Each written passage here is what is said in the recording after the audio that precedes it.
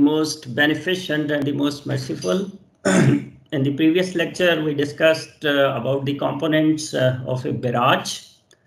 And I think we discussed the names of all components. Is that true?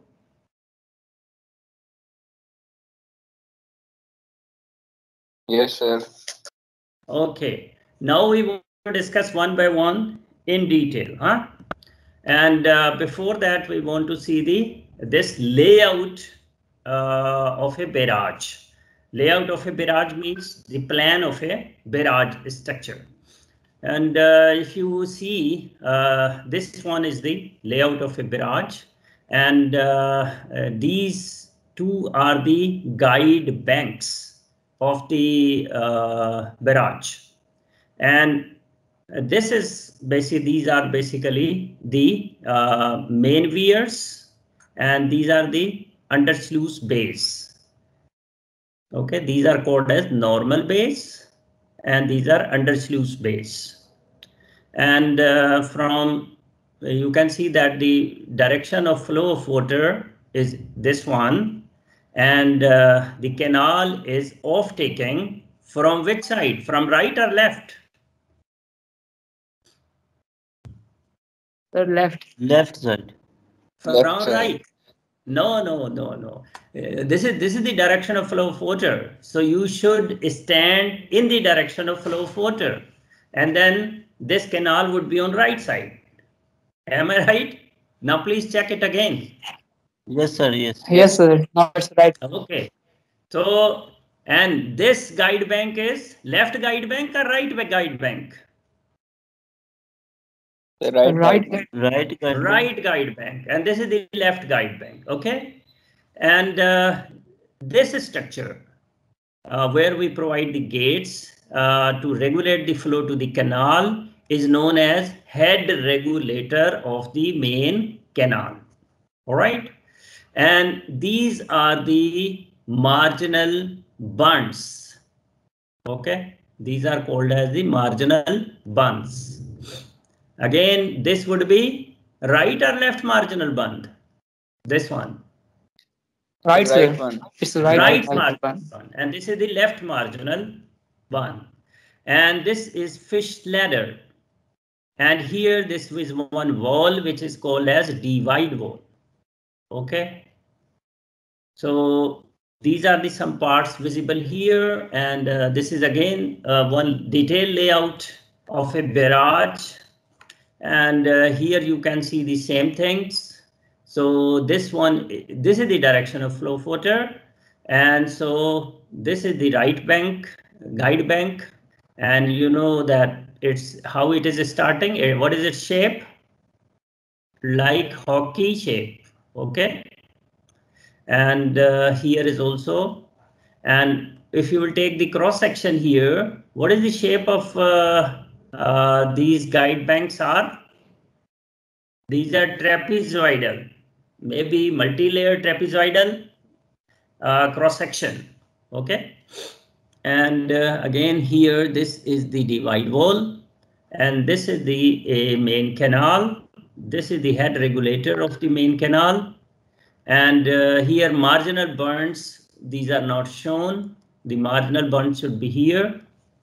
And these are the main bays of the barrage, and these are the under sluice bays of the barrage, and this one is a fish ladder.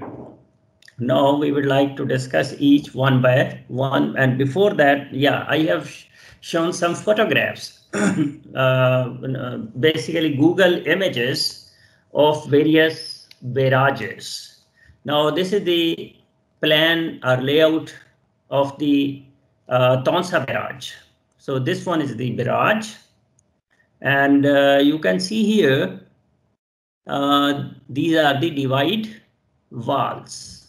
Okay, and this is the direction of flow of water from top to bottom. So these are the left bank canals. So how many canals are being off taken from the left side? How many canals? Can you see? Two canals. Okay, and this is the basically the divide wall on the right side, and these two canals are taken off from the right side.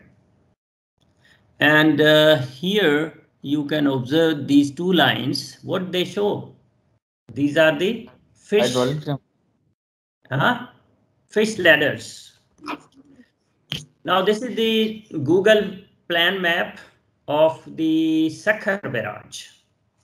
And what is the direction of flow of the river? From this to that. The north is in this direction. And this one is the Sakhar Barrage. So if you see closely, you can see this is the divide wall here, and how many are the canals off taking from the left side of the barrage? So sir, those two canals are there. Can you see two? Can you see three? Yes, sir. 1, 2, 3. This is the fourth. So there are 4 canals, okay, sir, which are off taking from the left bank. What about the right bank? How many canals are taking off? 3 canals. 3. Right? 3 canals. So how many total canals are being taking off? 7 canals. Now this is the plan view or Google image of Kotri Barrage. This is the the last barrage on the river Indus. So this one is the Kotri Barrage, and this is the direction of flow. And here the river is flowing like that.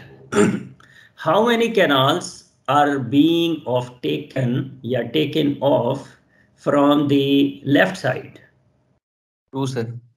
2 canals. And what about the right side? 1. 1 canal. Okay.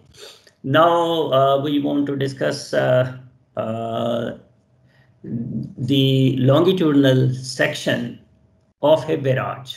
Okay, this is the main barrage portion. Number 1. What was the number 1 component? Main barrage portion. So this is the main barrage portion. Which one is upstream side and which is the downstream side?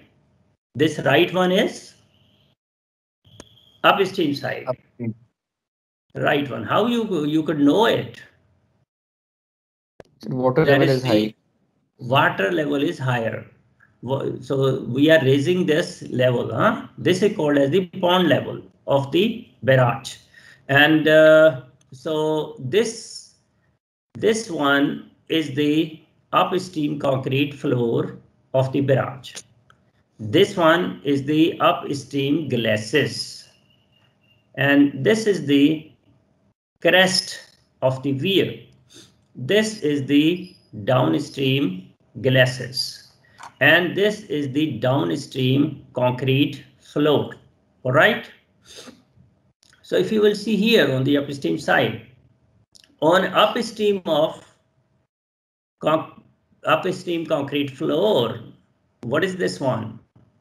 Here there are some concrete blocks, or there is flexible apron. What do you mean by flexible apron? Large size stones, those are thrown in the bed. What is the purpose? To prevent the scoubering of the bed of the river on upstream of this concrete floor.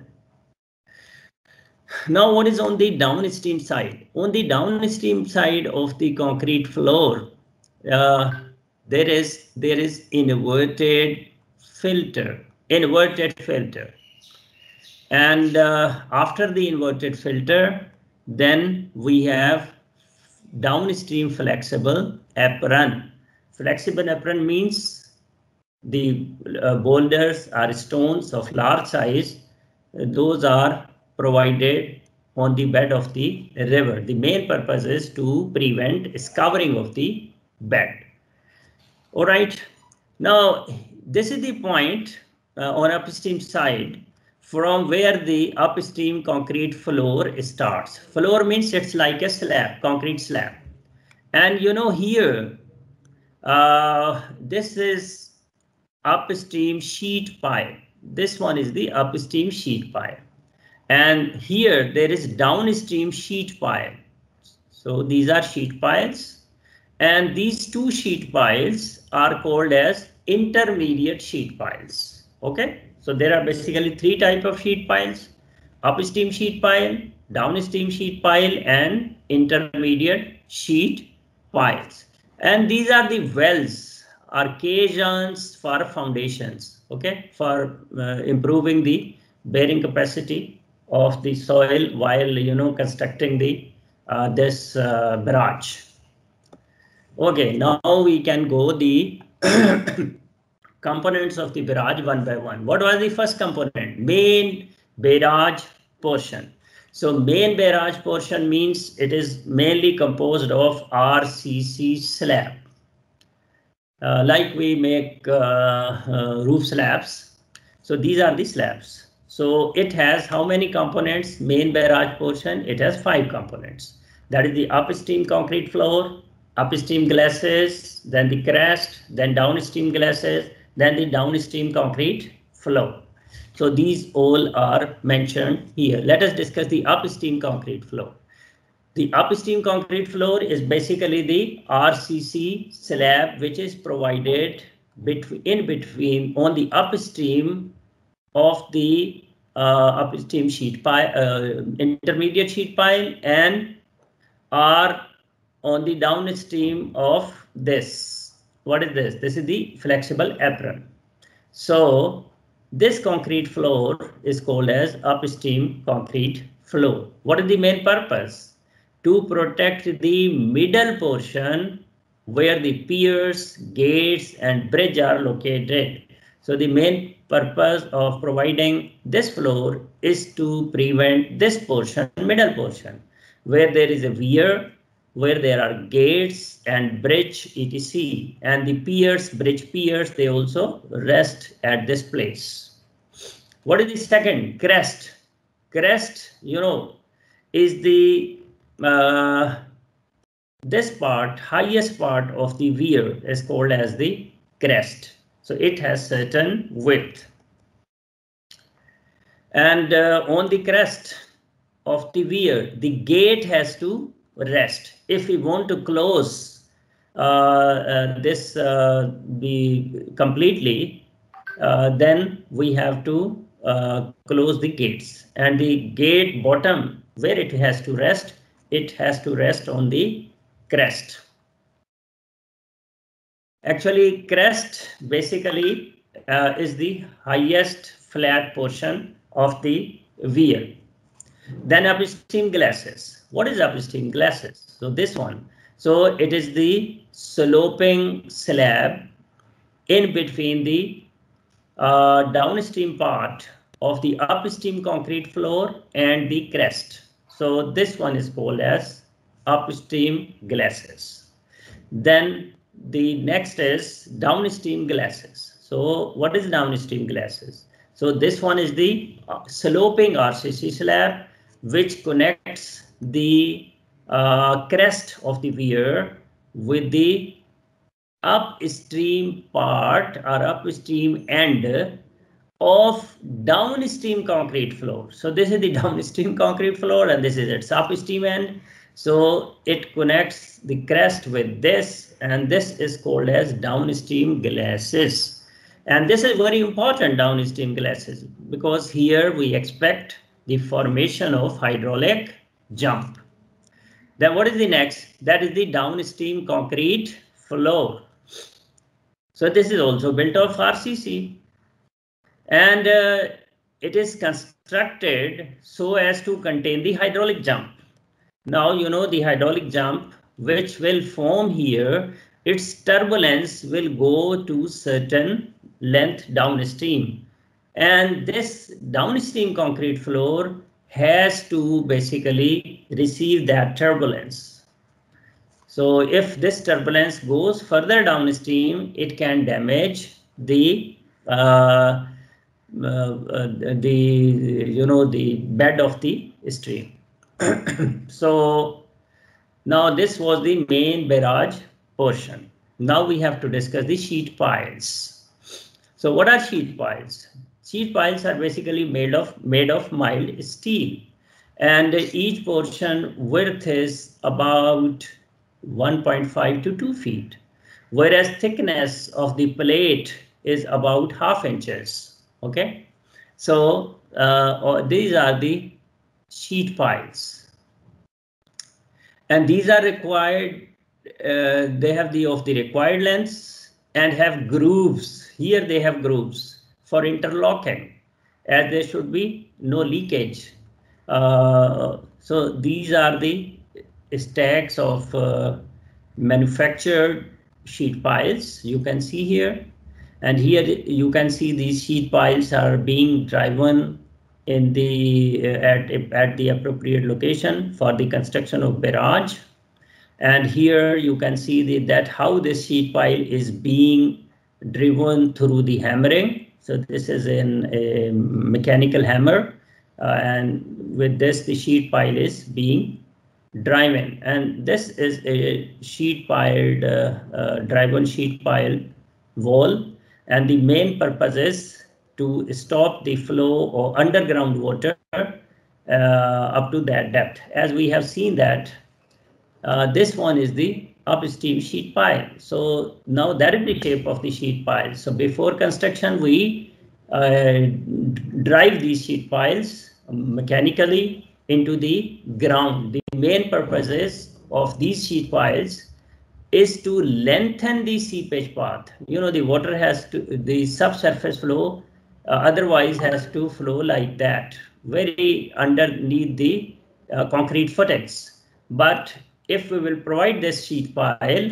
now the water cannot flow, because this will act as a barrier, and then the length of the flow of water increases, length of the path of the flow of water increases, and that is the main purpose.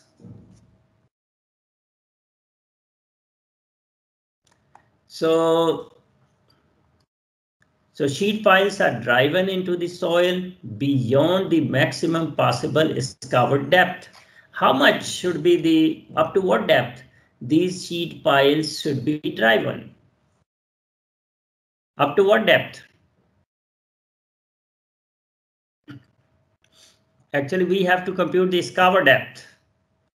And once we will compute the cover depth, let's say cover depth is coming, and cover depth is always measured with respect to the water surface level.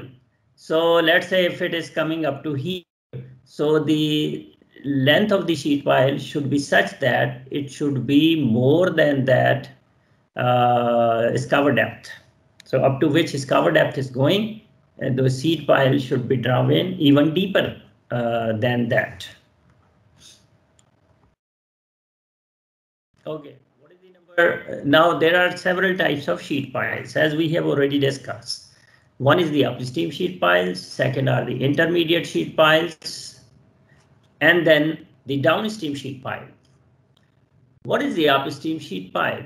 And actually these are the sheet piles which are driven in the ground, in the bed of the river, at upstream end of the concrete floor. And what are its functions? To protect the barrage structure from scouring. So this sheet pile protects the barrage structure from scouring. Number two, it lengthens the seepage path. So once the seepage path will elongate it, then the uplift pressure on the barrage structure will be reduced. Number two, to reduce the uplift pressure on the barrage floor.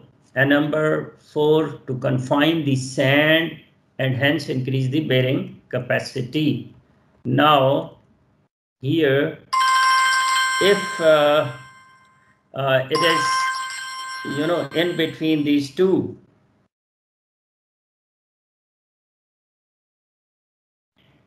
and you can see that the sheet piles if this is upstream sheet pile, this is intermediate sheet pile, then the sand in between will get confined, due to which its bearing capacity of the sand will increase. Now, what are the intermediate sheet piles? So actually, these are the sheet piles which are provided on the upstream end of upstream concrete floor and downstream end of downstream these are provided on the downstream end of upstream concrete floor. You see here. So this is the downstream end of upstream concrete floor, and these are provided on upstream end of downstream concrete floor. Okay, so these are called as intermediate sheet piles, and of course they have also the same purposes. They increase the length of the seepage path. They they increase the bearing capacity because they confine the sand in between, and hence they increase the bearing capacity, and they reduce the uplift pressure. It is the same we can discuss here. These are mentioned. These serves as second line of defense because those are in between on the upstream and downstream sheet piles. They lengthen the seepage path, they reduce the uplift pressure, and they confine the sand, and hence they increase the bearing capacity. What is the downstream sheet pile? Actually, downstream sheet piles are provided on the downstream end of the concrete floor, as you can see here. So this is the sheet pile, all right? And it has a very important function of the downstream sheet pile. Of the first very important function of the downstream sheet pile, to check the exit gradient. If we are not providing the sheet pile, then the subsurface flow has to move in this way.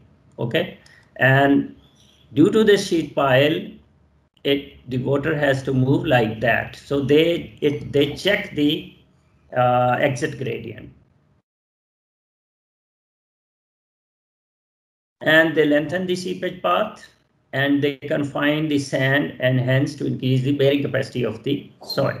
So these are the functions of the sheet piles.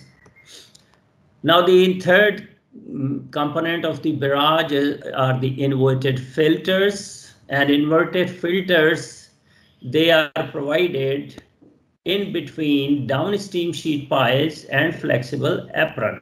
So if you see here the longitudinal section of the barrage.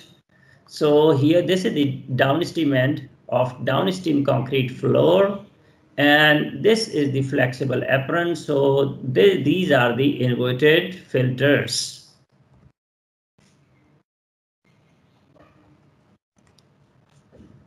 They consist of 6-inch sand, and over it 9-inch coarse sand, and then over it 9-inch gravel.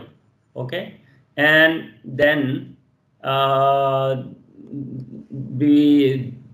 protect these gravels, we put concrete blocks of sufficient weight. The sizes of these blocks are 4 feet by 4 feet, and the depth is about 2.75 feet. So and about 6-inch is the slits, 5 to 6 inch. These slits are jharis are left to escape the water. Now, what is its function of the inverted filters? You know that when we close this gate of the barrage, then what happens? Most of the time we have to close the gates of the barrage, particularly when there are low flows or average flows, because we want to pond level up to certain height. And then what happens? The head on this side, there is almost nil flow on downstream side, or very less flow. So the head across the barrage is very high. So that head causes the seepage flow, or the flow of water under the barrage structure like this. So when it will exit from this portion, because this is concrete floor. So on the downstream of concrete floor, inverted filters are provided. As the water should escape and should be discharged from the downstream of the concrete floor, but at the same time the fine sand and fine silt should not move along the when it emerges as surface on the surface. So that is the main purpose.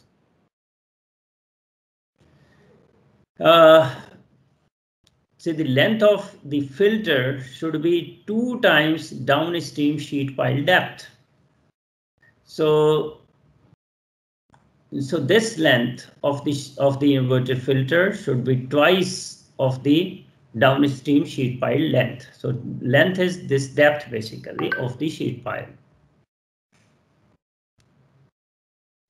And what is its function? As I mentioned you earlier, its function is to check the escape of fine soil particles in the seepage water. As you know, the water has to come like this, and from here it has to escape. So it is a filter basically. And the filter in such a way, these are the finest particles, then these are coarser, then further coarser, and that coarse material is then protected by these concrete blocks, and here these are filled with sand. So in this way, so the water can be escaped without taking fine sediments. If those fine sediments start moving, so it means there would be initially the cavities will be formed, and then the whole the soil underneath can be compacted, consolidated, and it may damage this structure, whole structure. So that's why it's very necessary to provide the inverted filters. Now, could you understand what is the function of inverted filter? Yes, sir. Okay. Now the fourth is flexible aprons. What are flexible aprons? These are the stones which we provide on the bed, and these are provided on both sides, on the bed of the river on both sides, on upstream side and on downstream side. So a flexible apron is placed downstream of the filter, and downstream side where we have to provide flexible apron on the downstream side of the inverted filter, and consist of boulders. How boulders? How large? The large enough not to be washed away by the highest likely water velocity. They should not move. They should be of that much large diameter. And their main function is to prevent scour of the bed of the river and to dissipate energy of water, because they have a lot of Manning's roughness or friction due to the boulder shapes. So these flexible apron, they are provided on the upstream side as well as on the downstream side. On the downstream side, where do we provide it? On the downstream of inverted filter. All right. Yes, sir. Okay. How much should be the length of the flexible apron on upstream side? How much should be the length of the flexible apron on downstream side? On upstream side, it should be 1.5 times the scour depth. The formula of the scour depth we will discuss in the next lecture, and 2 times the scour depth on downstream side. On which side we require longer length of the flexible apron. Flexible apron means large size boulders, which we provide on the downstream side as well as on upstream side. So where do we require larger length of the flexible apron? So Downstream. on downstream side, sir. on downstream side. Why? Super critical. Because there are Water a management. lot of turbulence and also See? the high velocities on the downstream side. Because where the hydraulic jump has to form? On the downstream glacis, and its turbulence may continue for some length. So that's why the flexible apron on downstream side is provided longer than on upstream side. It is 2 times the scour depth. This scour depth may be from here to here, Anna? From here to here, this may be the scour depth. So double of that, and here only 1.5 times of that. All right.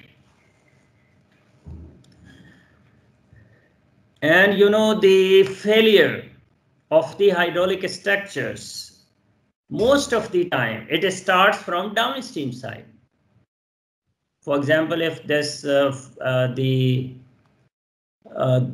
this inverted filter is not working properly, then the fines will be taken off from here, and that is called as undermining, okay, or piping. And once the piping takes place, it increases the porosity of the soil under this structure, and then it becomes a lot of porous, and the time comes when it's settled down, and then the hydraulic structure fails. Usually hydraulic structure, they mostly fail. Their failure starts from the downstream side, because the downstream side is more critical as compared to upstream side. So flexible apron length is provided longer on downstream side as compared to on. Okay, number 5 are the undersluices. What are undersluices?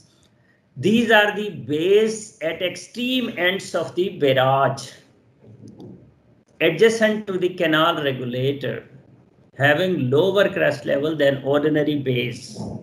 So undersluices basically are provided in between the wide wall and the head regulator of the main canal. Okay, if we are providing, now if you see the this figure, so these are the undersluice bays, and these are provided in between the wide wall and head regulator of the main canal. So these are called as undersluice bays. So their crest level is kept lower as compared to the crest level of the normal bays. If we want to take a canal from this side, from the left side as well, then we need to provide this divide wall here as well. Okay. Once we will provide a divide wall here as well, then these bays would be undersluice bays, because it would again be in between the wide wall and head regulator of the main canal. Is it clear? Yes, sir. So undersluice bays are basically the bays which are provided in between the wide wall and head regulator of the main canal.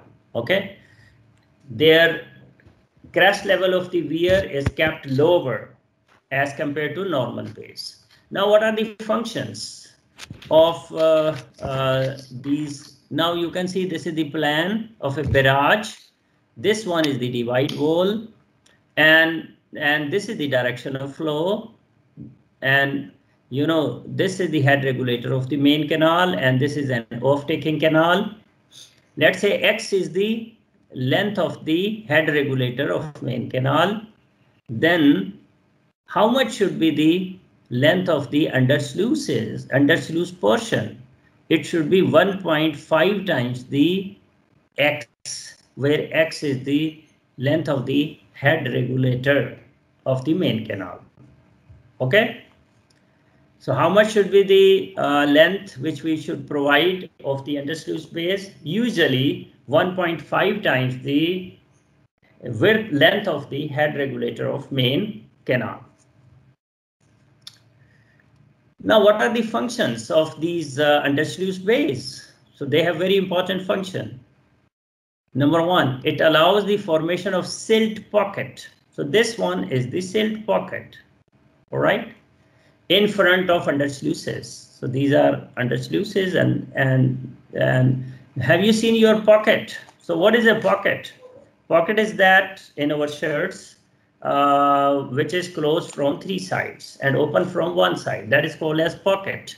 So it is open from this side and it is closed from three sides usually. And only we allow water from the upper part of the head regulator of the main canal, as less silt water should enter into the canal. So its first function is of the undersluice is it forms a silt pocket. What happens in the silt pocket? It reduces the flow velocities, due to which silt deposits in the silt pocket. And now, you know, for several months, the silt is keep on depositing here in the silt pocket, and relatively less silt water enters in the canal. Accumulated silt, what is the third function? You know, maybe in after 9-10 months of the flowing of this canal, a lot of silt has to be deposited here in the silt pocket. Then these undersluices are used to flush this sediment. And when we do the flushing of the sediments in the closure period, when the gates of this head regulator of the main canal are closed in the closure period in January, we don't see water in the rivers, and then the whole discharge is passed. Then these main bays are closed and undersluice bays gates are open, and the whole discharge passes through here. So it flushes this deposited sediment, maybe of the 9-10 months sediment here. So these are the three functions of the undersluice bays or undersluices. Is it clear? Sir, kindly first function थोड़ा explain कर देंगे? First function? Yes, sir. Silt pocket formation of.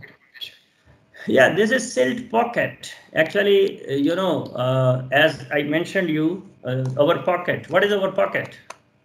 To which we say pocket, which is closed from three sides and open from one side. That is pocket. Is that? Yes, sir. So if these undersluice bays are closed and this is a divide wall, and here also its crest is much at higher level, so a silt, so it means for certain level this is also closed. So this makes a pocket, and as silt deposit inside, so this is called as a silt pocket. So undersluice bays actually they facilitate in the formation of a silt pocket. Okay, that's clear. कितनी height होती है canal head regulator की? नहीं, canal head किन चीजों पर depend करती है? Actually, it depends on many factors. What is our pond level, all right, of the barrage, and then how much we want to convey discharge in this canal, and where we have to set the crest level. We need the head over the crest should be such that it can pass the design discharge. I think if you remember the V notch and rectangular notch experiments, तो discharge किस पे depend करता है? Over the weir or over the notch is a function of head. कहाँ पर head? कहाँ पे head? Notch. On the crest of the notch. तो ये crest होगा ना, इसका यहाँ पे कोई crest होगा. Crest के ऊपर वो जो हमारा design discharge है, तो we can compute that how much head we require over the crest of the weir of the head regulator of the main canal. तो वो head हम compute कर लेंगे. तो वो हमने फिर ऐसे रखना है कि ये pond level जहाँ है, so this is the pond level, and इसको हम ऊपर ले जाएंगे, and we require this much head. So in this way we fix the crest level of the head regulator of the weir of the head regulator of the main canal. ठीक है? Yes, sir. Thank you. So means the crest of this weir is much higher. So that's why we say that okay, this is wall, this is one wall, this is second, this is third. So a silt pocket has formed.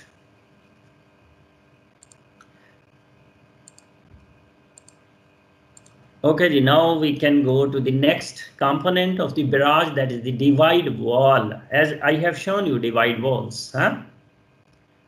In the plan, in the layout. Yeah, here, this is the divide wall. And here, this one is the divide wall. It is provided on upstream side as well as on downstream side. Okay. Now we'd like to see what is divide wall and what are its functions. It is a wall which separates the undersluice base from the normal base. So there are undersluice base, there are normal base, and this wall basically separates these two bases. And you know how many these walls we have to provide in the barrage? How many? Either one or how many walls we have to provide? So depends on two or one. Okay, if we want to offtake canals from only one bank, then we require only one divide wall. But if we want to offtake canals from both of the banks of the river, then we need two divide walls. Okay, and if we want to offtake 3 canals, then how many divide walls do we need? 2, sir. 2. And if we want to take off 7 canals, then how many divide walls do we need? 2, sir. 2, sir. 2 by divide. 2 से ज़्यादा नहीं हो सकती है ना? The divide walls would be 2. But how the length of the divide wall we have to compute on upstream side etc. that we have seen here. Okay, x dash that we will discuss later on, and its length on upstream side should be how much? Should be sufficient to keep the heavy turbulence well away from the head regulator of the main canal. So its length should be sufficient. This length on upstream side, that there should not be heavy turbulence here. And what about its length on downstream side? Its length on downstream side should be sufficient to cover the hydraulic jump and the resulting turbulence. So mainly the function of is that divide wall is to basically take care of the turbulence. Now on the downstream side, its length should be such that the turbulence which will produce by the hydraulic jump, it should take care of that, and the length should be such that where the turbulence should reduce much or adequately.